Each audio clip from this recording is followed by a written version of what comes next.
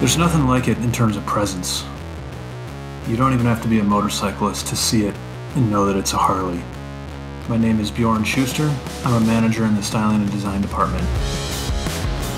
There's just really no greater icon of a Grand American touring motorcycle than the Ultra Limited.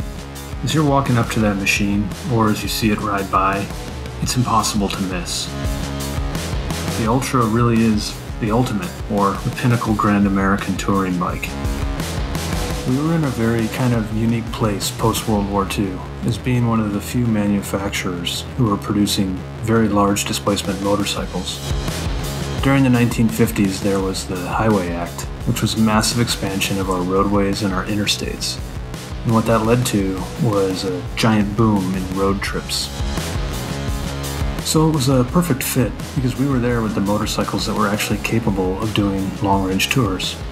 This was a result of our big twin architecture, going back to the Knucklehead in '36. There's always been a need for wind protection on motorcycles. You kind of trace it back to WLs and wartime bikes.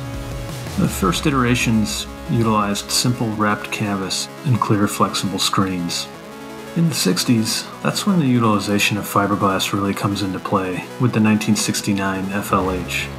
This is kind of where the Batwing fairing is born. Harley-Davidson was the first OE to take that idea of a fiberglass fairing in conjunction with bags and offer it as a touring package or an accessory kit. It really sort of cemented Harley-Davidson's touring identity. That big twin is really on full display. All the mechanicals, the push rods, the heads, that massive primary case on the low side of the bike. These are all distinctive features that are unique to Harley-Davidson. It's geared a little bit more towards that full long-range comfort. It's going to have a bit more wind protection, things like a taller windshield, lower fairings. It's got a slightly larger, wider seat.